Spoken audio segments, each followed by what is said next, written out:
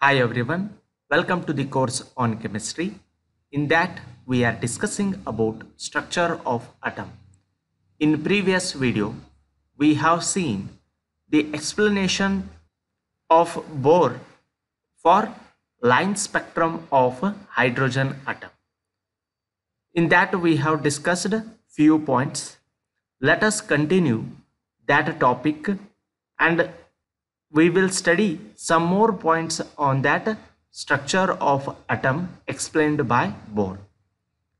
So the next point is Bohr's theory can also be applied to the ions containing only one electron, similar to that present in hydrogen atom.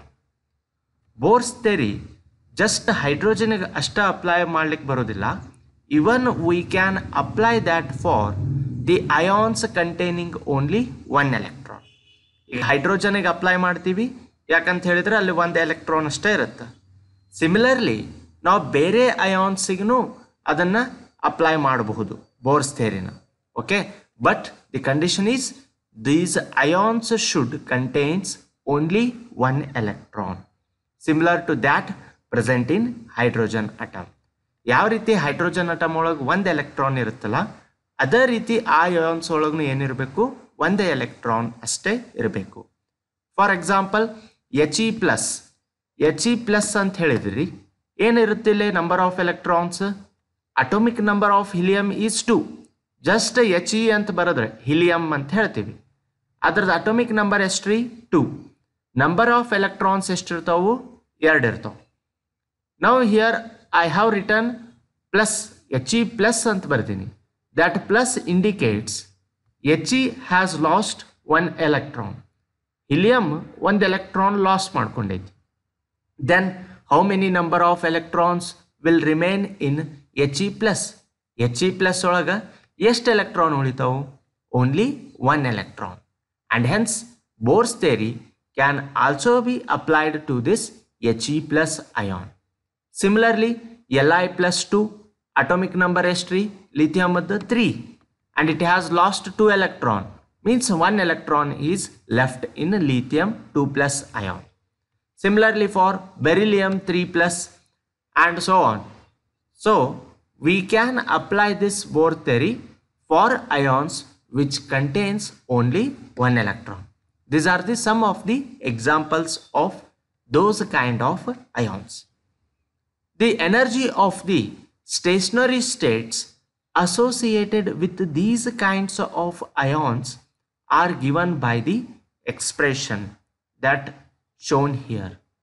Okay, energies of stationary state, ಈಗ ions ಇರ್ತಾವು ಅಂತ ಹೇಳಿದೆ.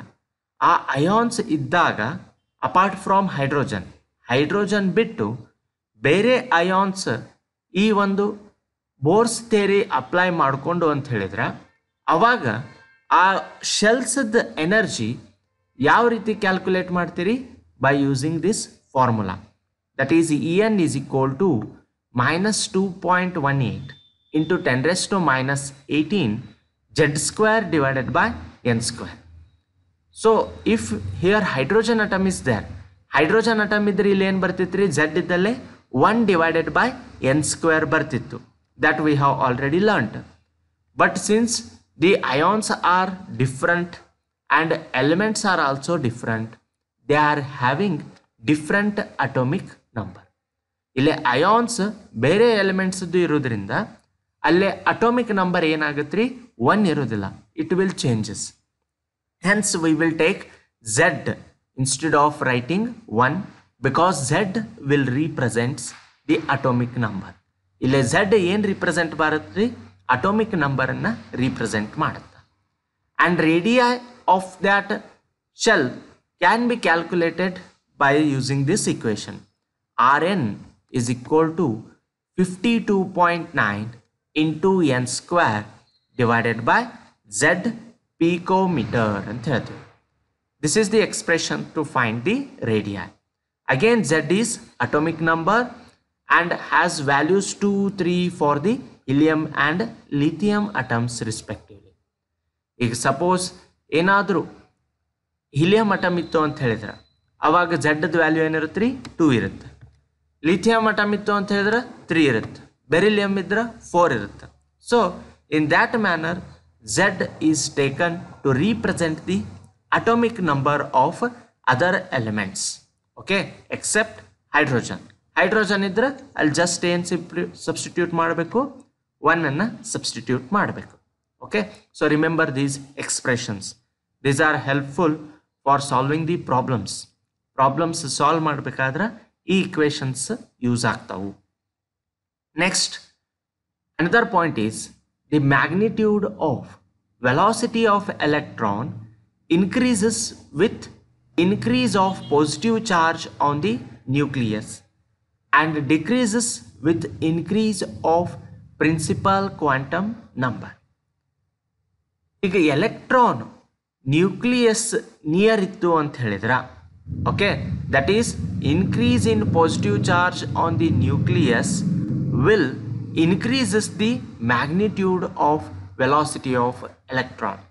Velocity of electron ಏನಾಗುತ್ತೆ ರೀ, increase ಆಗುತ್ತೆ with increase of positive charge on the nucleus ಅಂತ ಹೇಳ್ತೀವಿ. Nucleus ಮೇಲೆ ಪಾಸಿಟಿವ್ ಚಾರ್ಜ್ ಯಾವಾಗ ಹೆಚ್ಚಾಗುತ್ತೆ, when more and more electrons are lost, okay, and that electron should be near to nucleus, then velocity of electron gets increases and decreases with increase of principal quantum number. ಆ velocity ಕಡಿಮೆ ಯಾವಾಗುತ್ತೆ, increase of principal quantum number. Principal quantum number ಅಂತ ಹೇಳಿದ್ರೆ it is denoted as N and it indicates the shell. ಹೌದಾ, shell ಅನ್ನು indicate ಮಾಡುತ್ತೆ. Whether it is present in K shell, L, M, N shell.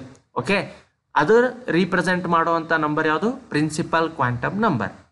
So number of shells ಹೆಚ್ಚಾದಂಗೆ velocity of electron ಏನಾಗುತ್ತೆ ರೀ, decrease ಆಗುತ್ತೆ. Okay, this is the another point which is explained by bore. Next, explanation of line spectrum of hydrogen. Hydrogen line spectrum ಅನ್ನು explain ಮಾಡೋಣ. The energy gap between the two orbits is given by the equation delta E is equal to EF minus E1, okay, or you can consider it as EI. ಈಗ ಯಾವುದೋ ಒಂದು two orbits ನಡುವೆ ಇರುವಂಥ energy ಗ್ಯಾಪನ್ನು, ಅದ as you know different orbits have different amount of energy and the difference between those two orbits will be calculated by using the equation delta E is equal to EF minus E1 or EI, and here EF is energy of higher orbit and E1 is energy of first orbit, or you can take EI, that means energy of the first orbit and the energy of final orbit, that is EF. Then energy of electron in its stationary state is given by En is equal to minus RH into 1 divided by n square. ಇದು already ನಿಮಗೆ ಗೊತ್ತು. En ಅಂತ ಹೇಳಿದ್ರೆ ಏನ್ರಿ, energy of electron in the stationery state. Minus RH, that you have already know, it has the value 2.18. Okay, then 1 ಅಂತ ಹೇಳಿದ್ರೆ ಇಲ್ಲೇ Z ಇರುತ್ತೆ. Z ಬದಲಿ ಏನು ತೊಗೊಂಡಿವಿ, 1 ತೊಗೊಂಡಿವಿ. Because we are explaining the line spectrum of hydrogen, hence the atomic number of hydrogen is 1 and divided by n square. Okay, so combine these two equations. ಎರಡು equations ಅನ್ನ combine ಮಾಡಿ ಅವಾಗ ಏನಾಗುತ್ತೆ, delta E is equal to, ಈಗ EF ಅಂತ ಹೇಳಿದ್ರೆ ಇಲ್ಲೇನು ತಗೋರಿ, EF ಅಂತ ತಗೋರಿ, is equal to minus RH divided by into 1 divided by NF square ಅಂತ ಹೇಳ್ತೀವಿ. ಹೌದಾ, ಎನ್ ಅಂತ ಹೇಳಿದ್ರೆ ಇನ್ ಜನರಲ್. ಈಗ ಇಲ್ಲೇನದ ರೀ, ಈ ಎಫ್ ಅಂತ ಹೇಳಿದ್ರೆ ಇಲ್ಲಿ ಏನು ಸಬ್ಸ್ಟಿಟ್ಯೂಟ್ ಮಾಡ್ಬೋದು, ಎಫ್ ಅಂತ ಹೇಳಿ ಸಬ್ಸ್ಟಿಟ್ಯೂಟ್ ಮಾಡ್ಬೋದು. So minus RH divided by NF square minus next E1 ಅಂತ ಹೇಳಿದ್ರೆ ಏನು ತೊಗೊಂತೀರಿ, 1 divided by N1 ಸ್ಕ್ವೇರ್. ಇಲ್ಲೇನು ಬರೋದು ಬಿಡೋದು, ಅವಾಗ 1 ಬರೀದು. So energy of first is calculated by minus RH 1 divided by N1 square. Energy of final orbit is calculated by EF is equal to minus RH divided by 1 divided by NF square ಅಂತ ಹೇಳ್ತೀವಿ. So combining these two, what we will get? Delta E is equal to minus RH divided by NF square minus ಇಲ್ಲಿ ಮತ್ತೇನದರಿ minus RH divided by N1 square. And here N1 and N2 stand for initial orbit and final orbits. N1 ಅಂತ ಹೇಳಿದ್ರೆ initial, NF ಅಂತ ಹೇಳಿದ್ರೆ ಏನ್ರಿ final orbit ಅಂತ ಹೇಳ್ತೀವಿ. Okay, so by using this equation we can calculate the change in the energy or energy gap between the two orbits ಅಂತ ಹೇಳ್ತೀವಿ. Again, here we can further simplify it as delta E is equal to RH, because RH is common here. ಇಲ್ಲಿ ಏನು common ಅದ ರೀ, RH common ಅದ ಎರಡು ಕಡೆ, ಎರಡನ್ನು ಏನು ಮಾಡ್ರಿ ಹೊರಗೆ ತೆಗೆದು ಬಿಡ್ರಿ. ಏನಾಗತ್ತೆ ಅವಾಗ RH into 1 divided by N1 square minus 1 divided by NF square. That is equal to RH value is 2.18 into 10 raised to minus 18 joules into 1 divided by N1 square minus 1 divided by N2 square. And here frequency mu associated with the absorption and emission of the photon can be evaluated by using the equation. ಯಾವುದೋ ಒಂದು absorption ಅಥವಾ emission ಮಾಡಿದಾಗ photon ಏನಾಗುತ್ತೆ ರೀ, absorb ಆದರೂ ಆಗುತ್ತೆ, emit ಆದರೂ ಆಗುತ್ತೆ. ಆ ಎಮಿಟ್ ಆದಂಥ ವೇವ್ದ ಅಥವಾ ರೇಡಿಯೇಷನ್ದ ಫ್ರೀಕ್ವೆನ್ಸಿ ಎಷ್ಟದ, ಯಾವ ರೀತಿ ಫೈಂಡ್ ಔಟ್ ಮಾಡ್ತೀವಿ? mu is equal to, mu means frequency, is equal to delta E divided by H. Delta E ಅಂತ ಹೇಳಿದ್ರೆ change in energy R energy gap, ಇಲ್ಲಿ ಫೈಂಡ್ ಔಟ್ ಮಾಡಿದ್ರಿ ಅದು, divided by H. H means Planck's constant. So ಅದನ್ನು ಯಾವ ರೀತಿ ಬರಿಬೋದು? Delta E ಅಂತ ಹೇಳಿದ್ರೆ ಎಷ್ಟು ರೀ, R H into 1 divided by N1 square minus 1 divided by NF square and divided by H. Now substitute these values.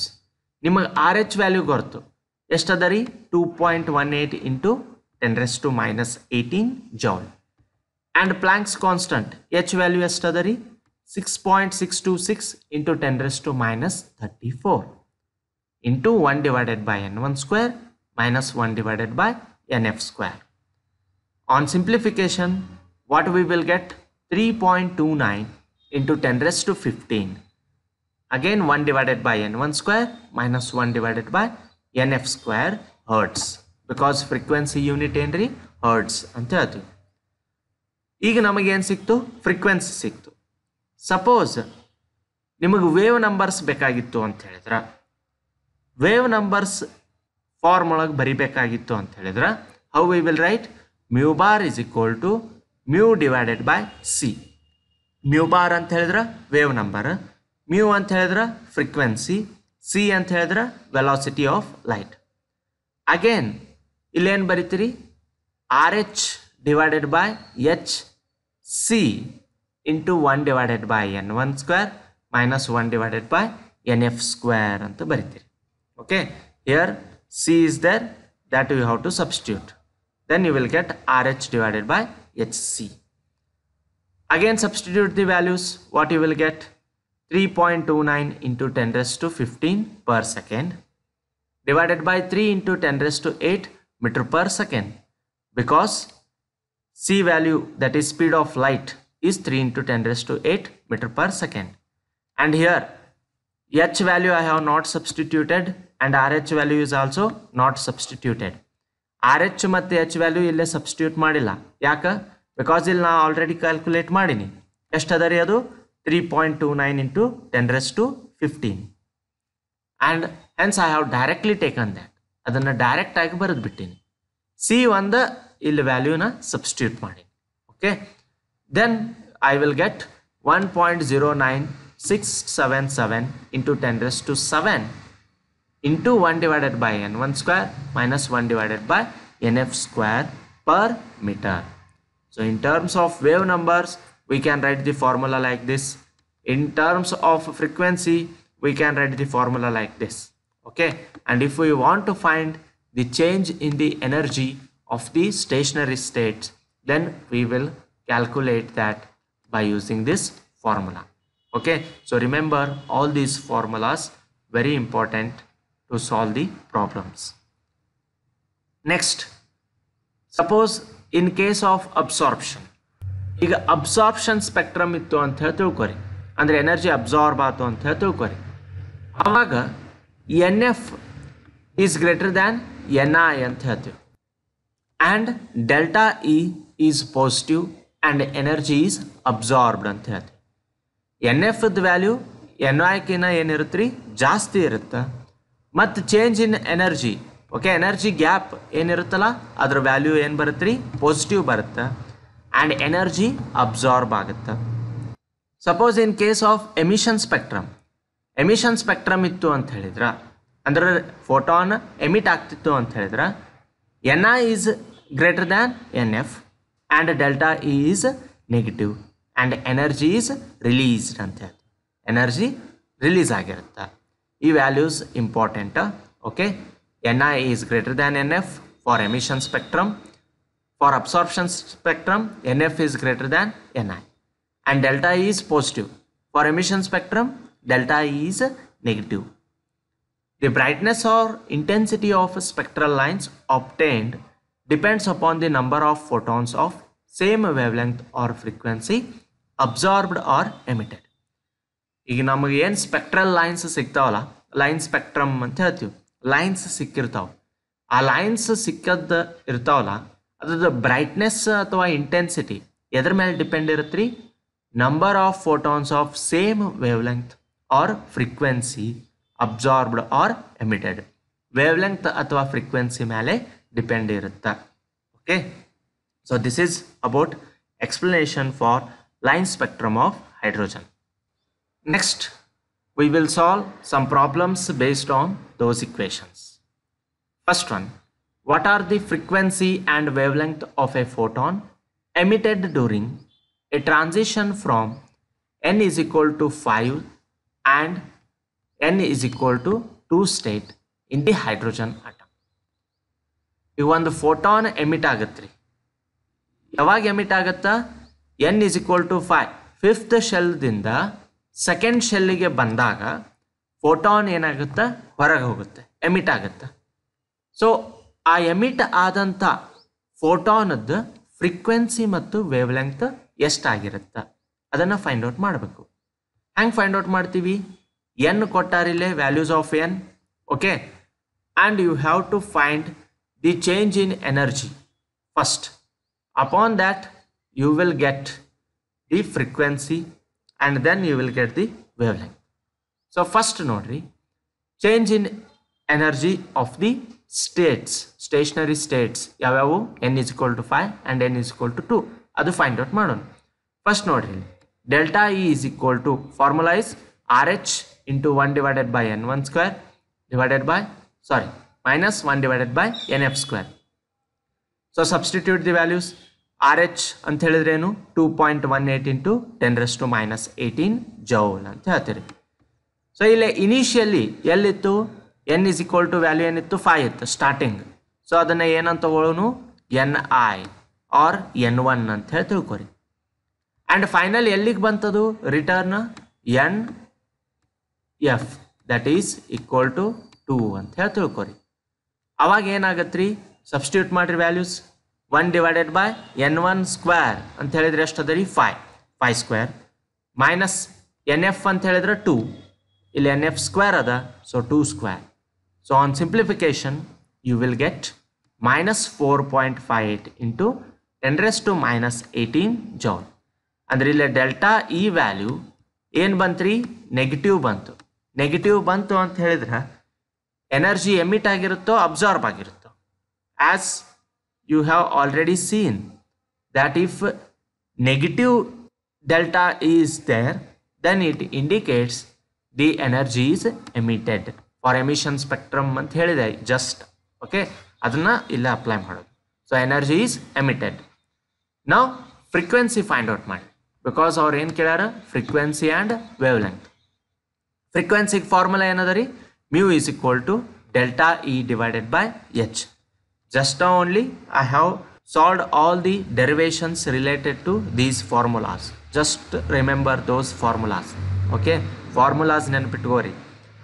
Then delta E ಎಷ್ಟು ಅದ ರೀ, ಇಲ್ಲಿ ಆಲ್ರೆಡಿ ಕ್ಯಾಲ್ಕುಲೇಟ್ ಮಾಡೀವಿ. 4.58 into 10 raised to minus 19 joule. ಈಗ ಮೈನಸ್ ತಗೊಳ್ಳೋ necessary ಇರುವುದಿಲ್ಲ. Okay, minus sign it just indicates whether the energy is emitted or absorbed. ಇಲ್ಲೇ minus sine ಎದಕ್ಕೆ ಇಂಡಿಕೇಟ್ ಮಾಡ್ತೀವಿ ನಾವು, ಎನರ್ಜಿ ಎಮಿಟ್ ಆಗೈತೋ ಅಬ್ಸಾರ್ಬ್ ಆಗೈತೋ ಅನ್ನೋದು ಫೈಂಡ್ ಔಟ್ ಮಾಡಕ್ಕೆ. But while substituting in this equation we should not take the minus value. ಈ equation ಒಳಗೆ substitute ಮಾಡ್ಬೇಕಾದ್ರೆ delta ಈ ವ್ಯಾಲ್ಯೂ ಏನು ತಗೋಬಾರ್ದು, minus ತಗೋಬಾರ್ದು. Okay, then on substituting the value of delta E and H, that is planks constant, we will get the frequency as 6.91 into 10 raised to 14 hertz. This is the frequency. And also they asked you to find the wavelength. Wavelength hang find out ಮಾಡ್ತೀರಿ? Simply lambda is equal to c divided by mu. It is already used in earlier videos. Okay, so c means velocity of light and v means that is frequency that we have calculated here. We'll calculate ಮಾಡಿವಿ. So upon simplification we will get 434 nanometer. Okay, so this is how, by using the formulas and substituting the values, we can able to get the answer. Okay, then second one, calculate the energy associated with the first orbit of He plus, and what is the radius of this orbit. First orbit of H E plus energy ಎಷ್ಟದ ಅದನ್ನು find out ಮಾಡಬೇಕು, ಮತ್ತು radius of that orbit, ಆರ್ಬಿಟದ್ದು radius ಎಷ್ಟದ, energy ಎಷ್ಟದ, radius ಎಷ್ಟದ find out ಮಾಡಬೇಕು. ಇಲ್ಲೇ atom ಯಾವುದದ ರೀ, helium ಅದ. So hydrogen ಇದ್ರೆ ಇಲ್ಲಿ equation ನೋಡ್ರಿ, ಇಲ್ಲಿ 1 ತೊಗೊತಿದ್ವಿ ನಾವು, ಬಟ್ ಈಗೇನದ ರೀ, ಹೀಲಿಯಮ್ ಇರೋದ್ರಿಂದ ಇಲ್ಲೇ Z² ಅಂತ ಬರಿತೀವಿ. Okay, in previous problem here you can see we have taken RH, but now we will take Z² divided by N². Okay, for helium N is equal to 1, first orbit ಅಂತ ಹೇಳ್ಕೊಟ್ಟಾರ, so N is 1 and Z is Z ಎಷ್ಟಾಗತ್ರಿ, atomic number is 2. Therefore substitute the values, what you will get, minus 8.72 into 10 raised to minus 18 joule. Again the radius of the orbit hang find out ಮಾಡ್ತೀರಿ, 0.0529 nanometer into n² divided by z. Again n is equal to 1, z is equal to 2. So ಏನಾಗತ್ರಿ, n ಅಂತ ಹೇಳಿ n² ಅಂತ ಹೇಳಿದ್ರೆ 1², z ಅಂತ ಹೇಳಿದ್ರೆ 2. So on simplification you will get 0.02645 nanometer. This is the radius of the first orbit of He plus. He plus ಒಳಗಿರುವಂಥ first ಆರ್ಬಿಟದ radius ಎಷ್ಟಿರುತ್ತೆ, 0.02645 nanometre. And energy ಎಷ್ಟಿರುತ್ತೆ ಆ first ಆರ್ಬಿಟದ, minus 8.72 into 10 raised to minus 18 joule ಅಂತ ಹೇಳ್ತೀವಿ. Okay, so these are some problems based on the Bohr's atomic model.